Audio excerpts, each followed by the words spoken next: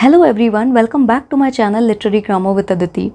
Today I have come up with another solid, tried and tested technique which can help you to start speaking fluently. The one thing which you must have heard every now and then from your teachers who taught you this beautiful language, English. And I can bet they definitely and must have told you this one. Guess what is that?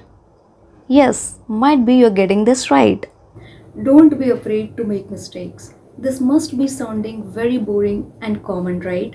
But that's how it is. If you want to work on any language, this is the first principle you should be aware about. And this is true as well. But when you try it practically, it doesn't really work. Because this is what stops you to work on your speaking skills. Because when you commit or make mistakes while speaking, you lose your confidence. So what you should do to avoid committing mistakes? So, in the basic level, your goal should be just to deliver a message. No big sentences, no big words or vocabulary, because it will make your task difficult. Okay, select very easy vocabulary to convey your message.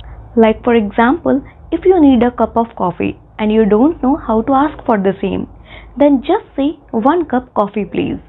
No need to say fully loaded sentences like I would like to have a cup of coffee. No. Not at all. Don't use these kind of big sentences. Just use 1 or 2 words and you are done. Make it simple as more as you can if you have just started learning English. The more short sentences you will use, the more you will be confident about it. And one thing you will always notice, whenever you are speaking small sentences, chances of committing mistakes are very less. Never ever try to speak or use big sentences or big words the initial level, because it will take you nowhere.